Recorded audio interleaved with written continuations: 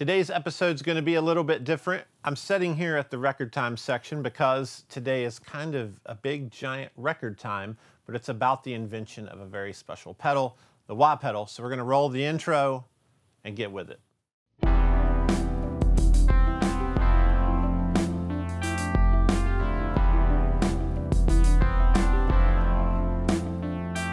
I hold in my hands one of the hardest things to find that I've ever found. It is the original 1967 Vox Wah Wah demonstrational record. It's not a vinyl because it's actually made on cardboard. There's perforated edges and it was torn out and it still plays. Yeah, I'm excited. So I'm gonna play this just like I did with the world's first pedal demo with the Maestro FZ1. That's an episode you can go watch, link below if you want to see it. But we're going to play this and listen to it together, and I'll comment if I think something's interesting. But before we do this, let's talk about the invention of the wah really briefly. If you watched Pedals the Musical, you kind of saw the story, Casher and Brad Plunkett. Well, let's go a little bit before that. So Vox is a company, Jennings, in the UK, Charing Cross Road. They're there in London, Denmark Street area, and they create the AC-15, AC-30, and some other products. There's an engineer named Dick Denny, and Dick Denny is the biggest deal in guitar still that a lot of people don't know about. He invented those amps. He invented the 816 booster, which is probably where the fuzz face came from. He invented tons and tons of amazing things. And one of the things he invented was the Vox Super Beetle amplifier. So in 1964, 70 million people watched the Beatles on Ed Sullivan, and Vox went from being a mom and pop shop with Mr. Jennings running it, some employees, and Mr. Dick Denny engineering into a full empire, which included building an LA Hollywood area shop where they built things, a big factory. Well, it's interesting because Dick built this Super Beetle amp. They were capitalizing on the fact that the Beatles used the Vox amps on the Ed Sullivan Show, and in that amp is a mid control. Well, in LA, there's a guy named Casher, and he plays on movie soundtracks or TV shows like Green Acres. He also played on the Lawrence Welk Show. He's a pretty big deal, kind of a Les Paul style character, and he works for Vox as an artist demonstration guy. And then there's Brad Plunkett. He's an engineer like Dick Denny, but he's stateside. And there's some other people, but I won't get into the weeds. Basically, Brad Plunkett is turning the control knob on a Super Beetle, working on it, and Dell's in the other room, and he hears the sound wah wah coming from that knob control. Dell runs in, freaks out. He's always heard this sound for the guitar, and basically they take a Vox Continental organ volume control pedal. Here's one right here. So this is a 65 model, I think. It's just a volume pedal. You put one into the organ out and one out to your amplifier, and yeah, quiet, loud. So they take that mid-control circuit out of the amp and they put it into that enclosure. I definitely remember going to Stanley Cutler, head of engineering, and said, "Stan, I know that this can be lifted out of the amplifier, so can you get me the guy who did that?" He said, "Well, it was Brad Plunkett." So I said, "Tell Brad I want the breadboard put into the pedal." So they had Brad put it into the pedal on my request. And what we have is the invention of the first wah wahs. This is one of the first 100 wahs ever made. Notice the sticker logos here. Really cool piece of history. But that's how it came to be, the wah wah. That's 1966. And in 1967, they go on to produce this product. But there's a little bit of a problem. When Casher gets Brad to put the circuit into the enclosure and he has the effect of his dreams, the Vox people don't get it. They think it's a product for trumpet players. I'm really hoping that someone just put in the wah wah trumpet sound because it's a horrible idea. But trumpet was big at the time and guitar was still kind of, who knows. I played it for Joe Benarin, and I said, "Listen to the pedal now. It really expresses all these sounds." He said, "Oh, yeah, but guitar players don't have enough money to buy a pedal." But in the Lawrence Welk's orchestra, they've got 4 trumpets. They could all buy a pedal. And the saxophone players would be 5 saxophones. They'd all buy. Right there is 9 pedals we could sell. Well, there's only 1 guitar player in Lawrence Welk's orchestra. I said, no, you don't understand, Joe. Dell's being sarcastic with the Vox suits, and he says, yeah, great idea. Just call Clyde McCoy and slap his name on it. Well, they do. I remember my brother had a recording of a guy named Clyde McCoy who had the trumpet of the Sugar Blues, wah, wah, wah, wah, wah, wah, wah. I said, why don't you call up Clyde McCoy, jokingly. I figured Clyde McCoy was dead. He wasn't. He was still alive. They call Clyde McCoy. They offer him $500 to put his face on the backplate here. We'll show a picture. And the first ever production models are called the Clyde McCoy, and it's technically the first ever signature guitar pedal ever made. Just like I have the Paul Gilbert signature, or many other brands have an artist signature product. Well, this was the first ever signature guitar pedal, and it was for a trumpet player who was kind of washed up and never played guitar. Well, all that said, the wah became very popular, but there was this problem right there in '67. Dell wanted this to be a hit with guitar players, but Vox did not believe that it could be. So Dell says, I'm gonna go to my Hollywood Hills studio in my garage, and I'm gonna cut a record with some friends. And this is what he did. And proof of how much Vox didn't believe in the idea. They only gave him a budget to put it on cardboard, and there's not many of these left. You listen to them, they got thrown away. Instead of them putting it on a vinyl record, they put it on a piece of cardboard with plastic coating. I thought, this guy has no faith in the guitar wah pedal. None. He didn't want to spend the money for it. And that's why nobody has heard it. This is the evidence that Vox did not think that the wah pedal would ever work for guitar. But tell that to Rage Against the Machine or Kurt Hammett, I guess. Let's put the record on and listen to it.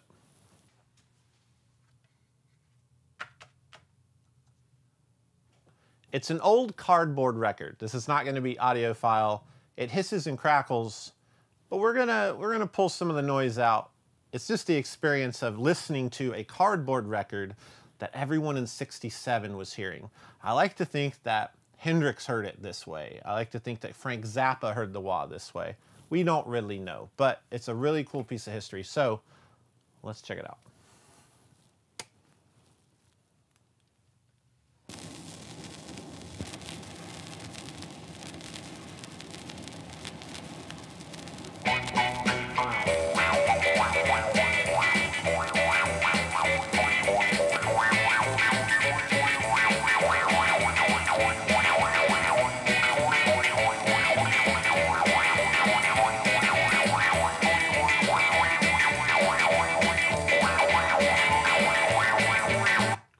My first thought is, that's fairly annoying. And you can tell they don't know what wah is gonna be. They've never heard Bulls on Parade. They've never heard Shaft. They've never heard any of that. But Dell had vision enough to know that this effect was really cool and different. It's crazy to hear this and then think about how I use wah. It is not this, but this got us to where we like wah to be now.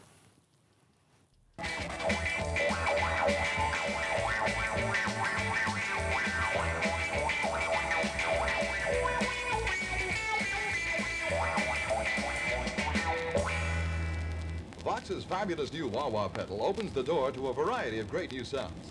Here's how it operates. The guitar plugs into the wah wah pedal with a standard cord.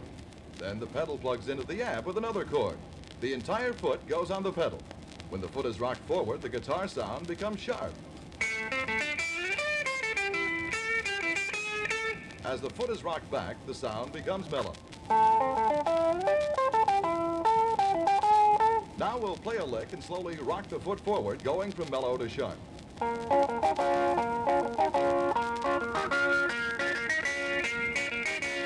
By rocking the foot back and forth, we get the wah wah effect.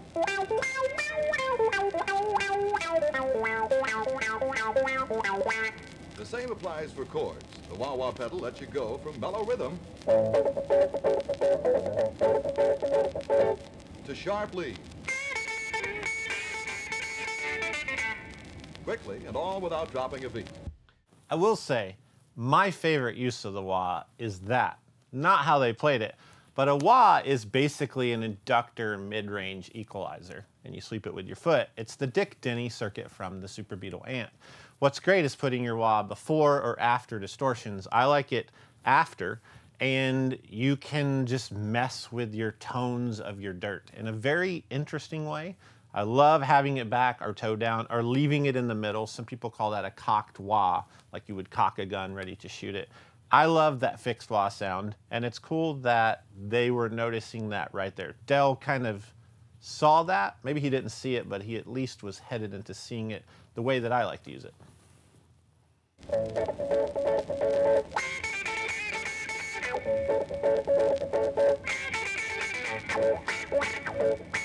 So bright. Now let's listen to the wah wah pedal in action.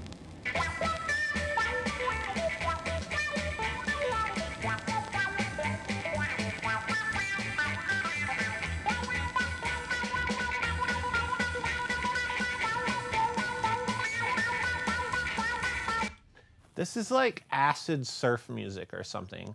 I don't quite know the genre. It's LA. Surf is huge.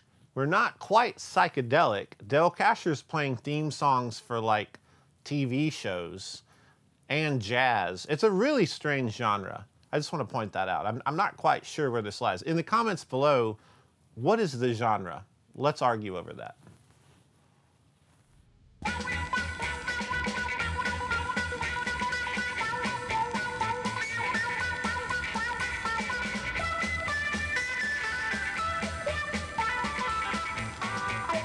It's a little bright.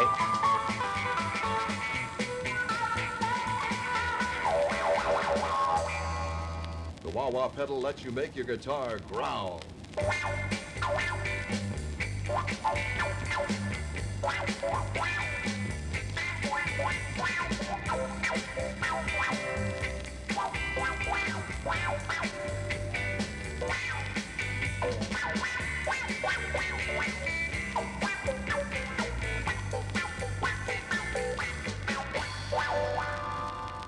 The wah wah pedal, used with distortion, lets you make the wild sound of the East, the sitar.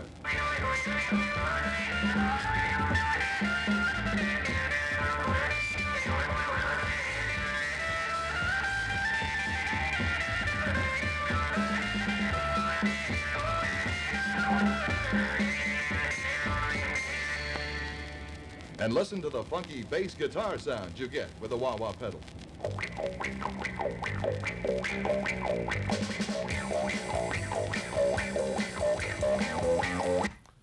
I think that's the Batman song. It's not the Batman song. Bass wah.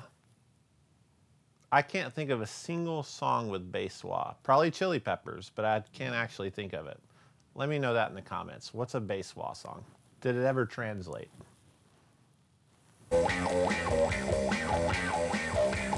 Batman!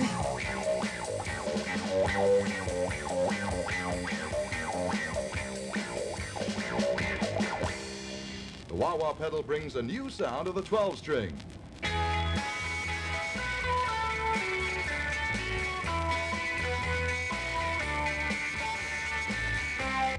This is funny because this is Del playing guitar, by the way, if I didn't make that clear. This is actually the co-inventor, Del, playing guitar.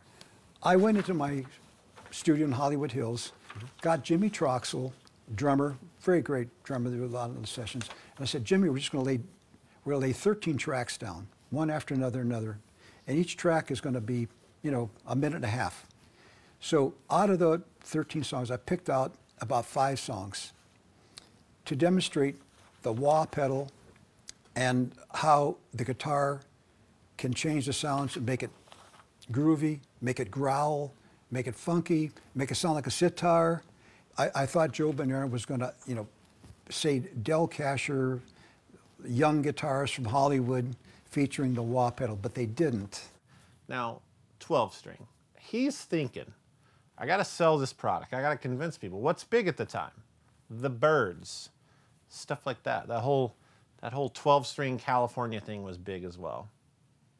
If you own a 12-string and you've ever used wah, I commend you because it's pretty baller.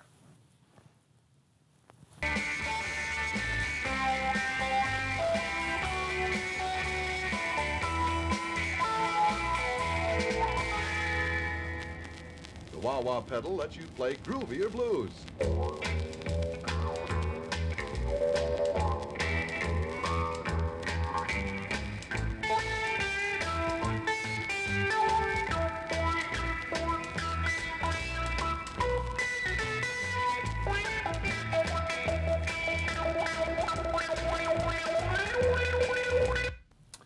This is interesting.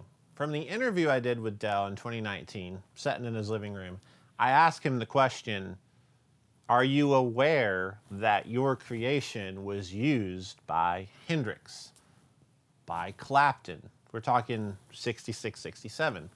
He was pretty oblivious to that. And this is a 67 demo. We've already heard the traces of what Wah's about to do.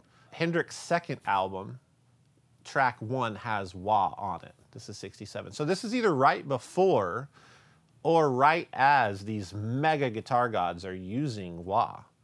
But it sounds like he's never heard it, because when he says blues with wah, he's playing more of a not that. He's not playing what Hendrix did. He's not playing what Clapton did. And that's interesting to me. Probably just me. I'm probably the only person that cares, so forgive me for stopping the record for the 10th time.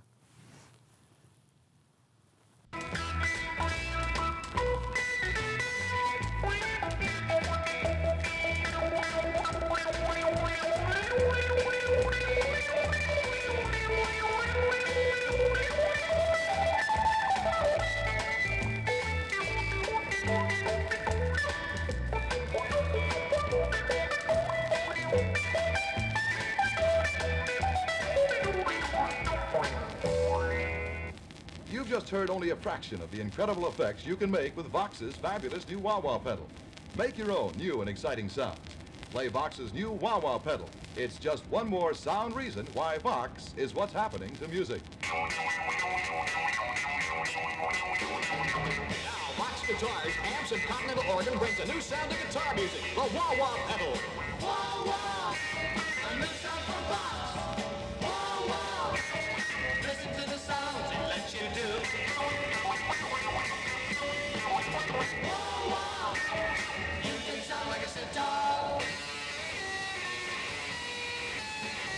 Play a groovier guitar. Wah wah! That was an interesting outro song. Again, this is a weird year. You hear them trying to complement a coming hippie thing and also like the Beatles. On November the 16th, 1966, at around 5:15 p.m., when everybody was ready to go home, I played it for Joe Benarin specifically. And that's when we discussed what the future of the wah wah pedal could be. This, an accidental creation that is the circuit from a Super Beetle amp, pulled out of the amp because a man named Del Casher, who's still alive, wanted it thrown into the Vox Continental volume controller so he could go wah wah with his foot. I remember he told me James Brown even told him it was pointless and it wouldn't be cool. That's ironic.